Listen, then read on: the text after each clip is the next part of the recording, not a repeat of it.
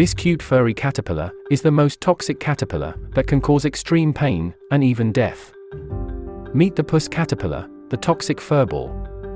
Caterpillars are often seen innocently munching on leaves, and most of them are completely harmless. But despite their adorable and fluffy looks, these Puss caterpillars are dangerous because beneath their adorable fur, they conceal venomous spines that can cause a rash and severe burning-like pain that can last for hours or even days. The sting has been known to cause anaphylaxis, which is a severe, life-threatening allergic reaction in rare instances.